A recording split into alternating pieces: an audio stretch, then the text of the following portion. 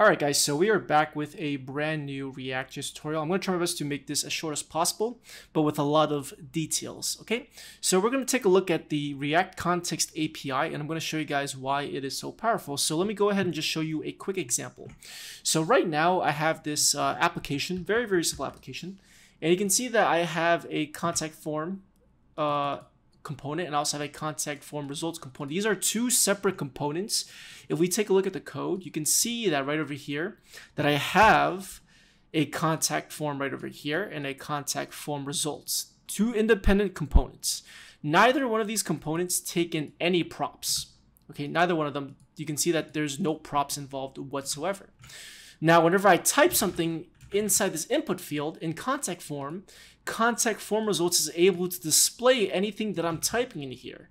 And how exactly does that even work? Like, what exactly is going on? Okay, so pretty much everything that is happening underneath the hood is because of the React Context API.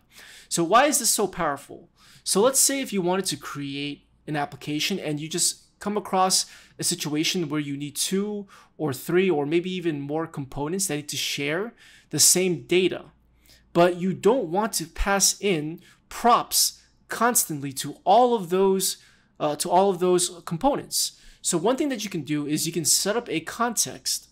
Okay, you can set up a context that has all of the initial values that it needs. Okay, it's pretty much like if you've ever used Redux before, it's not really the same as Redux, but it's like the goal of it. You can actually use React Context more often than Redux if you ever need to actually share state or share data between each component.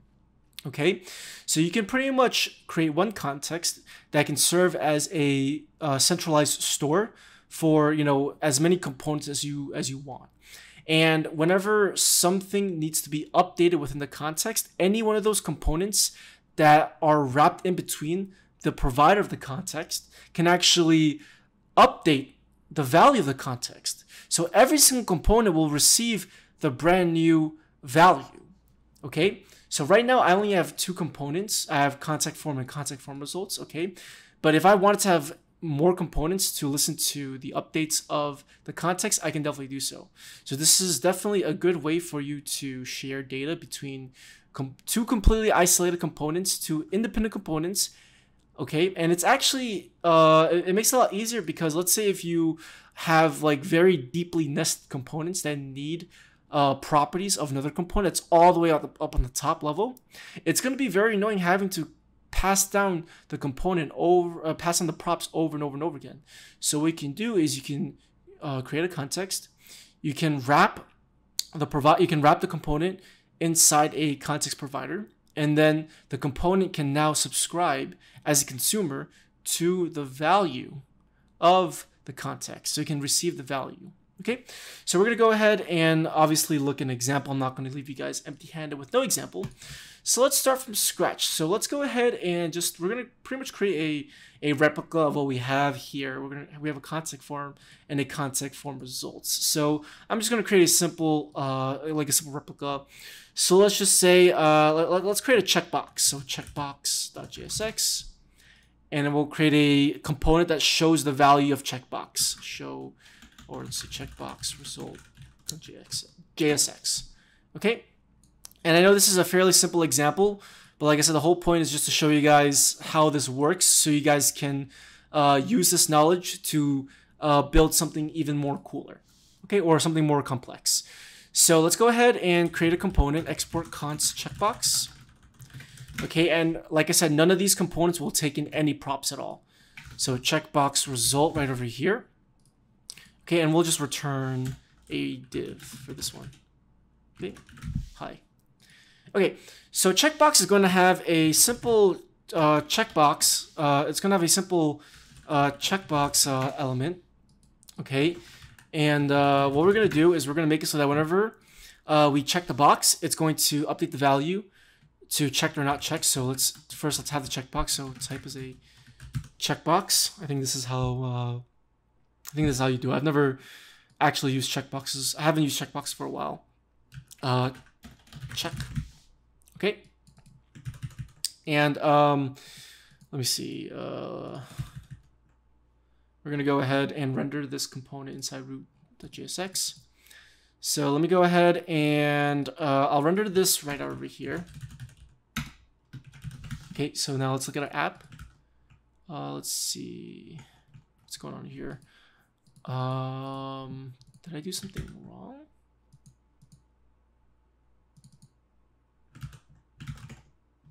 Okay, I think that was a problem over there. I don't think, yeah, I can't actually have, I actually can't have a text field over there. We actually need to use a label. So let me do that. Let's do label. Let's do check. And let's just do check me. And then the ID will be check. Okay, so the DOM knows that this labels for this input.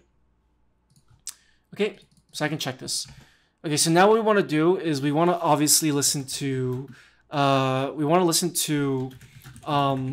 whenever this checkbox, the value of this checkbox is being altered. So we're going to use the onChange event. So what we're going to do is we're going to just simply console log this e.target.checked. Okay, so it's not .value, it's .checked because we're dealing with a checkbox. Okay, so now if I were to check this, true, false, true, false, true, perfect. Okay, so now what we want to do is we basically don't want to have any state variables inside checkbox. Instead, we want to have, like I said, the context to handle all of our state. Okay, so checkbox context, we'll call it that .jsx, and we're gonna go ahead and actually use the create context function that comes from the React library, and we're gonna go ahead and just create a context. So I'm gonna do export const checkbox context is equal to create context, and this is a function call, and it takes in a default value.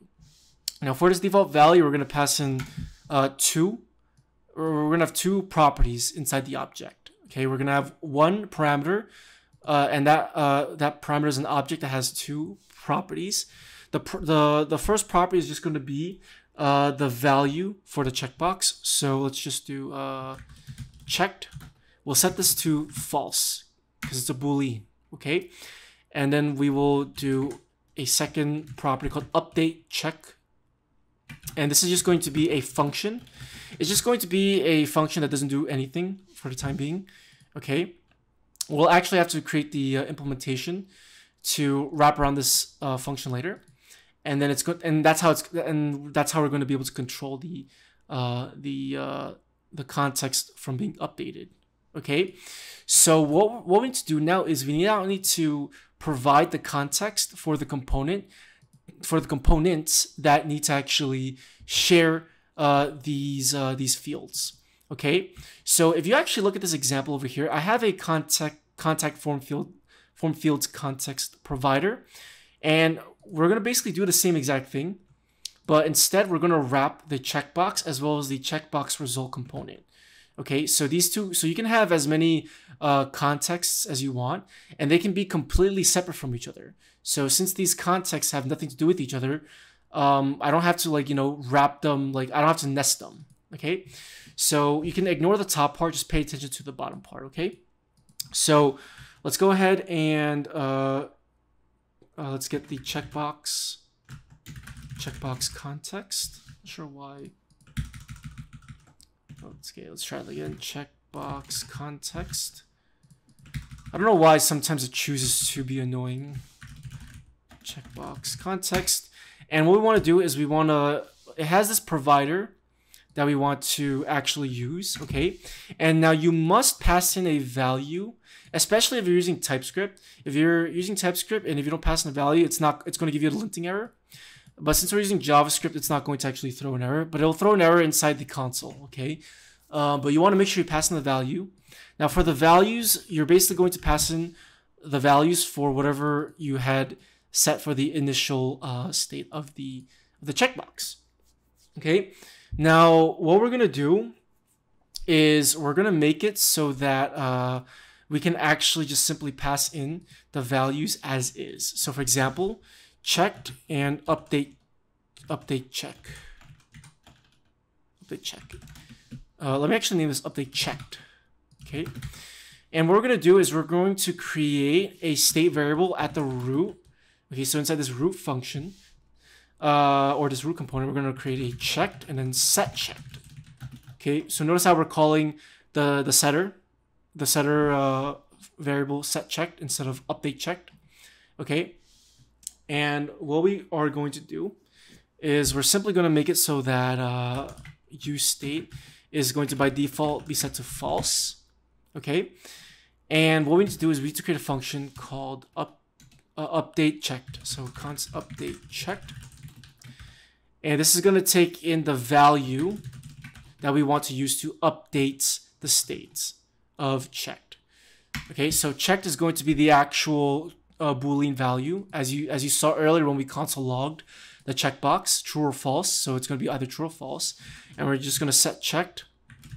So we're going to call this function to actually update checked. Okay,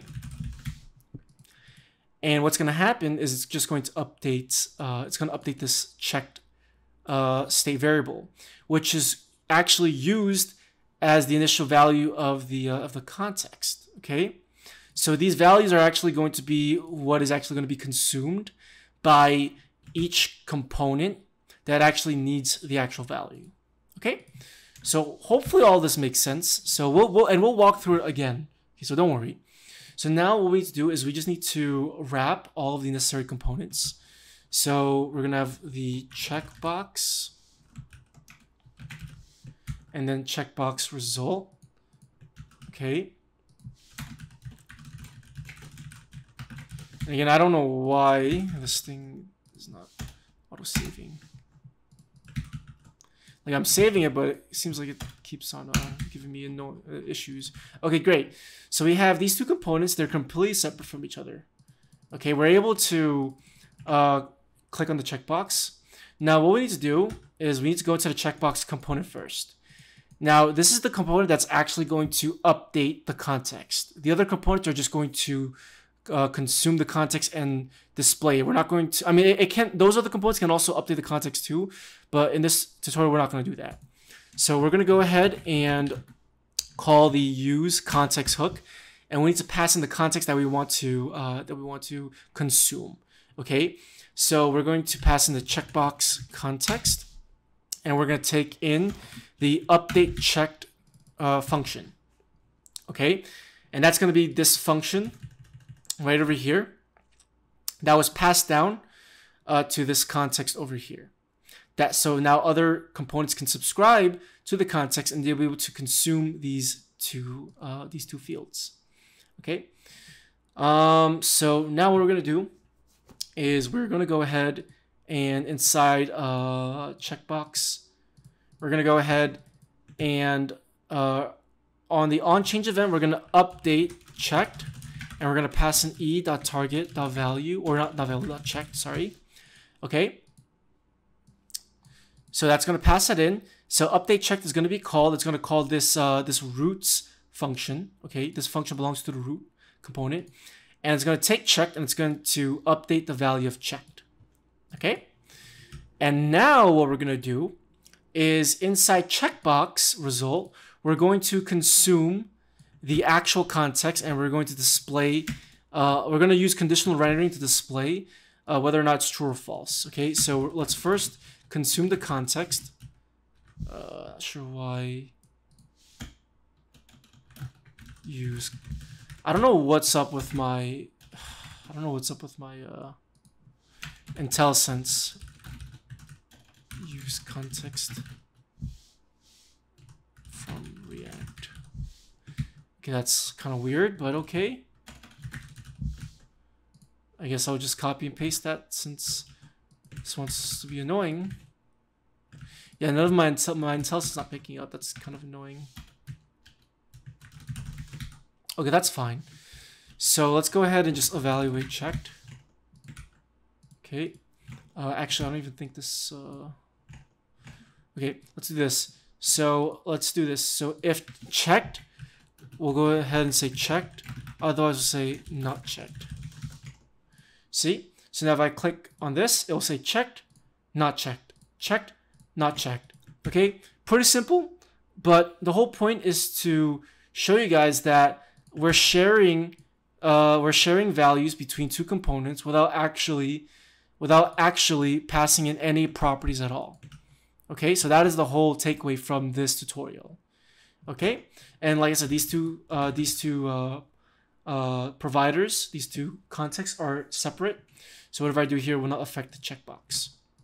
Okay, so like I said, the reason why you'd want to use something like React Context is to share data between two components or two or more components without having to actually worry about passing down props all the way down to the, like you don't have to keep on passing down props over and over again, because that can become very, very tedious. Okay, so hopefully this video made sense to you guys, and I hope you guys like this video. If you guys did, feel free to subscribe, and I have a Discord server. You guys can join the Discord server, and you can ask questions, you can talk with the people, and that's pretty much it. So I'll see you guys in my next video. Peace out.